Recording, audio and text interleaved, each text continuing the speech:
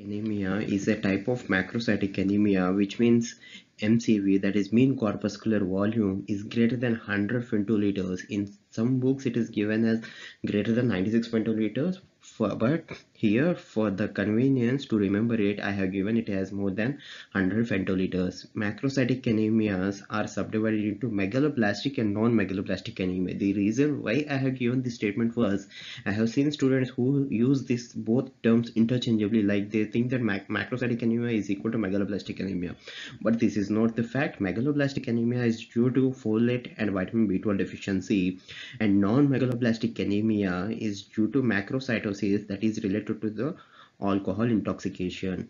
Like I have said before, this is due to megaloblastic anemia is due to vitamin B12 and folic acid deficiency.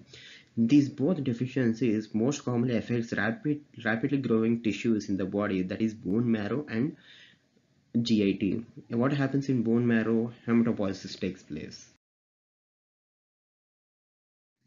And next, first let's see about vitamin B12 digestion and its process of absorption.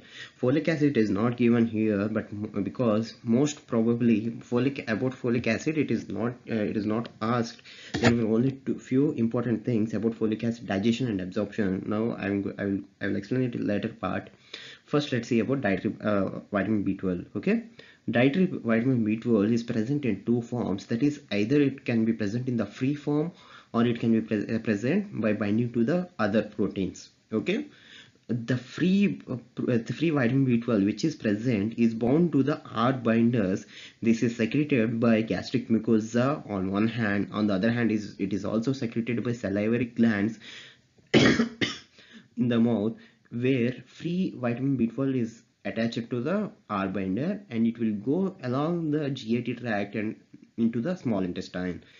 Remember that nothing happens to the free type of vitamin B12. Okay, on the other hand, the vitamin B12 which is protein bonded will get broken by the HCl, which is produced by the parietal cells. Parietal cells also produce another important component which is called as intrinsic factor. Intrinsic factor also helps in the absorption of vitamin B12. Okay, so as soon as the this R binder vitamin B12 complex enters into the small intestine, pancreas produce some type of proteases which will cleaves off this vitamin B12 from the R binder and makes it available to attach to attach to the intrinsic factor. This intrinsic factor vitamin B12 complex is absorbed through the intestinal mucosa in the terminal ileum. Remember this, guys, vitamin B12 absorption takes place in the terminal ileum. Okay, and as soon as it enters into the intestinal epithelium, it is transported into the blood, and the transporting form of vitamin B12 is called as transcobalamin 2. If there is transcobalamin 2, then there should be transcobalamin 1. This R binder is called as transcobalamin 1. Okay, and out of the 100%, which is 100% vitamin B12 which is absorbed, 50% of it is absorbed by the liver and 50% of it is taken into the other tissues. Vitamin B12 is absorbed from the terminal ileum, and folic acid is absorbed from I have given it wrong here. Folic acid is absorbed from jejunum in the form of tetrahydrofolate, which is a monoglutamate. I'll explain it later. Iron is absorbed in the duodenum. Okay, vitamin B12 is absorbed from the terminal ileum, folic acid is absorbed from the jejunum, and iron is absorbed from the duodenum. And remember, guys, if you are going to stop taking folic acid today, you are going to develop folic acid deficiency in 3 to 6 months. That is, liver can replenish this liver will get depleted of folic acid stores in 3 to 6 months. But on the other hand, if we take vitamin B12, liver can end up can lose its stores in 3 to 9 years. Okay, for suppose, let's say today you are going to stop taking folic acid, you are going to develop folic acid deficiency in 3 to 6 months. While on the other hand, if you are going to stop taking vitamin B12 today, you are going to develop vitamin B12 deficiency in 3 to 9 years. Okay, and next, I have given the same picture again here. This is due to, let's see how this vitamin B12 deficiency is causing disease. Okay, there was some type of scenarios and we can explain it by this simple picture. Okay, first let's say the patient is taking less amount of vitamin B12 in his food. Okay, the richer source of vitamin B12 was meat products, and on the other hand the richer source of folic acid was leafy vegetables. Okay, the richer source of dietary B12 was animal products, and the richer source of folic acid were leafy vegetables. Okay, let's say the patient is taking less amount of vitamin B12, then there will be less amount of vitamin B12 to get absorbed from the intestine, so vitamin B12 deficiency takes place. First scenario. And the next scenario, in which a disease called as pernicious anemia, in which antibodies come and attack these parietal cells which are in the body part of the stomach.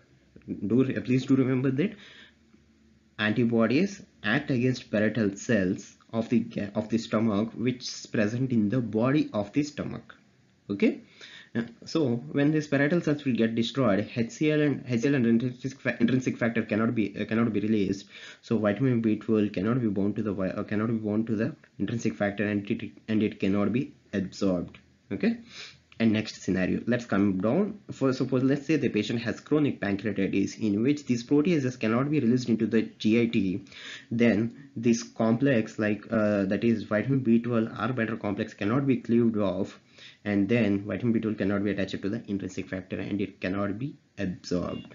Okay, and next scenario, let's say there is overgrowth of bacteria. If there is overgrowth of bacteria, whatever the vitamin B12 and folic acid comes here, it is taken up by the bacteria over there. This is due to when bacteria divides, it also needs vitamin B12 and folic acid. So whatever the bacteria which is growing here, it will take up all the vitamin B12 and folic acid which we are taking in the diet, and very less or none of these elements are delivered to the human body. Okay, and next, let's say there is a condition which is called as Crohn's disease, which most commonly affects the terminal ileum. Then if the intestinal villi is lost, this complex cannot be absorbed inside. So understood the scenarios. First one is malnutrition, and next one is pernicious anemia, and next one is chronic pancreatitis, and next one is bacterial overgrowth, and next is the terminal ileum diseases like celiac sprue and all. So let's see the causes of vitamin B12 deficiency here. First, decreased intake, like in the pure vegan diet, where breastfeed infants of pure vegans may develop deficiency because vegans does not take both animal products and milk products. Next is malnutrition. This is due to the lack of animal product, as vitamin B12 is richer source is animals, so this cannot be so vitamin B12 deficiency occurs in these type of patients. And malabsorption, reduced intrinsic factor is seen in autoimmune destruction of parietal cells, that is pernicious anemia or gastrectomy. And reduced gastric acid cannot activate pepsinogen to release vitamin B12 from the protein. Hydrochloric acid does not directly cleaves off vitamin B12 from the protein. It indirectly activates pepsinogen to pepsin. This pepsin will break the protein product and vitamin B12 is released. So when there is a deficiency of gastric acid, this conversion does not occur and vitamin B12 deficiency occurs. Reduced intestinal absorption, like I said before, like in the Crohn's disease or celiac disease involving the terminal ileum, in which loss of absorptive cells occurs. And next, if there is bacterial overgrowth, bacterial utilization of available vitamin B12, like in the chronic pancreatitis, cannot cleave off R binder. And if there is fish tapeworm infection and infiltrative disorder of small bowel, like in the malignant lymphoma, intestinal absorption reduces, which leads to vitamin B12 deficiency. Next, other causes where if there is increased utilization, like in pregnancy or lactation, in which the female patient has to deliver vitamin B12 and folic acid stores from its body to the fetus. If fetus is a rapidly growing fetus is growing tissue, it needs to continuously divide, so vitamin B12 and folic acid should be continuously given to the cells in order for the fetal growth. If the deficiency of folic acid occurs, it leads to neural tube defects in the in the infants. Deficiency is more likely if the patient is a pure vegan, because they don't take up both milk products and animal products.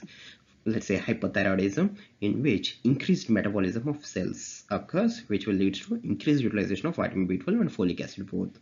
And next, disseminated malignancy, in like leukemia or lymphoma, which is a white blood cell tumor in which WBC cells were produced more and more. So if the WBC cells were produced more, DNA has to continuously replicate, and more DNA needs to synthesize, so that for that vitamin B12 and folic acid need to be given continuously to the bone marrow. So these stores were used up and the deficiency occurs in these conditions. And next, let's see folic acid deficiency causes. Like we saw before, if there is decreased intake, like in the malnutrition in infants or elderly, and if there are chronic alcoholics, this is the most common cause of folate deficiency. Do remember that, guys, chronic alcoholics, alcohol does two things to this folic acid. What it is? Alcohol does two things to this folic acid. First, it does not allow this folic acid to get absorbed from the intestine, and next, it makes folic acid to not release it from the liver. Understood? Two ways it is blocking the folic acid to get into the blood circulation, so that folic acid levels will become less in the body. And if there is excessive heating of food or goat's milk, please do remember that excessive heating of food, it means even 10 minutes excessive heating of food will cause this folic acid to get denatured. And next, malabsorption, like in the celiac disease, like it's the same in the vitamin B12 deficiency. Celiac disease, diffuse small bowel disease, like in the malignant lymphoma, which usually occurs in association with other vitamin deficiencies, fat and water soluble vitamins. And in the bacterial overgrowth, like I said before, and drug inhibition, 5-fluorouracil, which is a chemotherapy drug, inhibits thymidylate synthase. Methotrexate and trimethoprim inhibits dihydrofolate reductase. I'll explain it. Phenytoin inhibits this intestinal conjugase. I will explain it. Please be patient. Like whatever the food we are eating, they are in polyform. These polyglutamate form. These polyglutamates need to be converted into monoglutamates. For this intestinal conjugase is causing this reaction from of the conversion of polyglutamates, that is folic acid, which is in the polyglutamate form, is converting into monoglutamates. If the patient is taking phenytoin, which is anti-seizure drugs, it is going to block this intestinal conjugase, and there will be no conversion of polyglutamate to monoglutamate, and monoglutamate cannot be absorbed into the body, and folic acid deficiency occurs in these patients. I hope it is clear. And then the other causes where, if the patient is taking oral contraceptives and alcohol, in these patients, these oral contraceptives and alcohol inhibit uptake of monoglutamate in jejunum. Alcohol also inhibits the release of folate from the liver, like I explained before. And next, if there is increased utilization, same explanation I have given before in the vitamin B12 deficiency, pregnancy or lactation, and disseminated malignancy, in which increases utilization of folate in DNA metabolism, severe hemolytic anemia. Please don't get panicked by saying this disease. I will make it easier. 5-methyl tetrahydrofolate, which is the circulatory form of the folate, that is folic acid. Okay, this is given to the cell. As soon as it given it into the cell, 5-methyl tetrahydrofolate is converted into tetrahydrofolate due to methyl group is taken up by something which is called as methylcobalamin. The other name for methylcobalamin was, yes, it is vitamin B12. This methyl group, which is taken up by the vitamin B12, is given to the homocysteine. This when methyl group is added to the homocysteine, it is converted into methionine. So why body converts homocysteine to the methionine? This homocysteine is very toxic compound to the body, because what it does is it goes and attacks the endothelial cells. And make it disrupted. And when this thing occurs, like we know before, cholesterol will come and deposit here, and atherosclerosis develops. That is the one condition. And next, when there is a breakdown of endothelium, platelets needs to come and stick here and repair this endothelium. Then platelets will be used up and thrombosis develops in those areas. And next, if the platelets and clotting factors were used up in one area, there will be no availability of platelets and clotting factors in another area where the bleeding occurs. This condition is called as DIC, disseminated intravascular coagulation. So homocysteine causes three things to the body. That is, one is atherosclerosis, and next is the thrombosis, and next is the DIC. Okay, so let's continue here. 5-methyl tetrahydrofolate. Methyl group is taken up by the vitamin B12. Only tetrahydrofolate is remaining. Tetrahydrofolate converts serine to glycine. In the meantime, tetrahydrofolate is converted into 5,10 methylene tetrahydrofolate. This 5,10 methylene tetrahydrofolate is converted into dihydrofolate by the enzyme which is called as thymidylate synthase. Remember which drug inhibits thymidylate synthase here? Thymidylate synthase is inhibited by 5-fluorouracil. Understood? This 5,10 methylene dihydrofolate. Why I am saying it as dihydrofolate? One dihydrofolate is here. 5,10 methylene dihydrofolate is given to this deoxyuridine monophosphate. This deoxyuridine monophosphate is converted into deoxythymidine monophosphate, and it goes to the DNA, and DNA synthesis occurs. This dihydrofolate is again converted into tetrahydrofolate by the enzyme which is called as dihydrofolate reductase, which is inhibiting this methotrexate and trimethoprim. Okay, I hope this is clear. One last revision. 5-methyl tetrahydrofolate is converted into 5-methyl tetrahydrofolate is converted into tetrahydrofolate, and methyl group is taken up by the vitamin B12, and it converts homocysteine to the methionine. And tetrahydrofolate is converted into converts serine to glycine. In the meanwhile, tetrahydrofolate converts into 5,10 methylene tetrahydrofolate, and 5,10 methylene tetrahydrofolate is converted into dihydrofolate with the help of the enzyme which is called as thymidylate synthase, and deoxyuridine monophosphate is converted to deoxythymidine.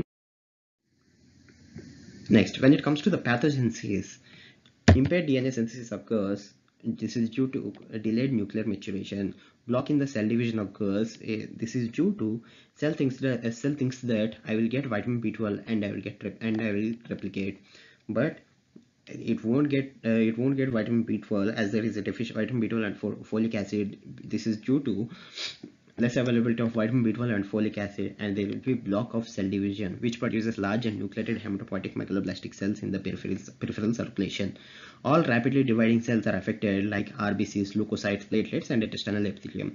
If the intestinal epithelium is occurred, clinically it is seen as glossitis, which is glassed tongue. Tongue appears in glass shape. Cellular RNA and protein synthesis continues unabated, which leads to cytoplasmic volume continues to expand. If there is ineffective erythropoiesis, megaloblastic precursors are located outside the bone marrow sinusoids.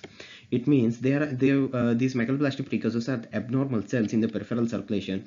This is recognized by the macrophages, and these were phagocytosed and destroyed by these macrophages, or they themselves undergoes apoptosis. These two things will do one thing, like the release of bilirubin into the blood circulation, which leads to increased bilirubin levels in the blood. And next, it produces pancytopenia, that is anemia, neutropenia, and thrombocytopenia. And then clinical findings of vitamin B12 deficiency. Findings of pernicious anemia, that is achlorohydria. This is due to antibodies were attacking parietal cells, which leads to reduced secretion of hydrochloric acid. So there will be achlorohydria. And if there is continuous destruction of destruction of cells in the body of the stomach, cells needs to continuously replicate. In the process of replicating, there will be one error, which leads to the development of tumor there. Okay, and glossarias I explained before. Neurological disease, I will read up to here and then I will explain it how. Okay, neurological disease: peripheral neuropathy with motor and sensory dysfunction, posterior column dysfunction, decrease in vibratory sensation and proprioception, that is joint senses less, and lateral corticospinal tract dysfunction with spasticity and dementia. Increased risk of atherosclerosis and thrombosis. This is due to increase in homocysteine, like I explained before. Association with other immune diseases, examples of Graves' disease, Hashimoto thyroiditis, and Addison's disease. Clinical findings in folate deficiency were also similar, except but these neurological symptoms were absent. This is due to the fatty acids need to be converted into methylmalonyl-CoA. When this methylmalonyl-CoA should be converted into succinyl-CoA and the cofactor which is vitamin B12. So if there is vitamin B12 deficiency occurs, with this methylmalonyl-CoA accumulates in the body, this will go and attack on the myelinated nerve fibers, and it will cause all these neurological symptoms. Can you see here if there is any folic acid involved here? No. That's why there won't be any symptoms of neurological diseases in folate deficiency. Now, laboratory findings in vitamin B12 deficiency include decreased serum vitamin B12. If there is deficiency, then there should be decreased serum vitamin B12. Increased serum homocysteine, all the things I explained before. Increased unconjugated bilirubin. This is due to ineffective erythropoiesis. Cells were eaten up by the macrophages, or it itself undergoes apoptosis. Increased methylmalonyl-CoA, which is the most sensitive test for vitamin B12 deficiency. Increased methylmalonyl-CoA is the most sensitive test for vitamin B12 deficiency, and reduced levels of folic acid and RBC folate levels were the most sensitive tests for folic acid deficiency. This increased methylmalonic acid is present in 95% of cases, and increased lactate dehydrogenase. This is due to RBCs contain lactate dehydrogenase in its body, in its cytoplasm, so it is present in 85% of cases. Okay. Peripheral blood findings where pancytopenia occurs and egg-shaped macrocytes, hypersegmented neutrophils in which more than 5 nuclear lobes. This is present before anemia and is the last finding to disappear with treatment. Remember this. And now, this is the peripheral smear and this is the bone marrow smear. Can you see here? This is the neutrophil. How many lobes are present? 1, 2, 3, 4, 5, 6, and 7. 7 lobes of nucleus were present in neutrophil. And if you see here, these are the largest cells produced by the bone marrow. Okay. And next, this is the bone marrow picture. Here also 1, 2, 3, 4, and 5. And here 1, 2, 3, 4, and 5. 1, 2, 3. Understood? This is the bone marrow picture in which there is multi-lobe hypersegmented neutrophils were present. Now, bone marrow findings. Bone marrow aspiration is not usually necessary to secure the diagnosis because it involves painful procedure to the patient to remove this bone marrow or to aspirate the bone marrow and all. So it is not usually preferred. Megaloblastic nucleated cells were present, primitive open lazy chromatin in all stages of RBC normal blasts and leukocyte development as well as megakaryocytes. Giant band neutrophils are a prominent finding. Chilling test is a definitive test that identifies certain cause of vitamin B12 deficiency, but this chilling test is not used nowadays. This is due to we have to first inject the radio-labeled cobalamin with either attaching to the intrinsic factor or and we have to collect it after 24 hours. And if the intrinsic factor deficiency is not there, again we have to give antibiotics, and again we have to inject, and again we have to see it after 24 hours. So this is the time-taking process. So chilling test is not used nowadays. And for folic acid, just by checking the levels of folic acid in the blood were enough. Thank you.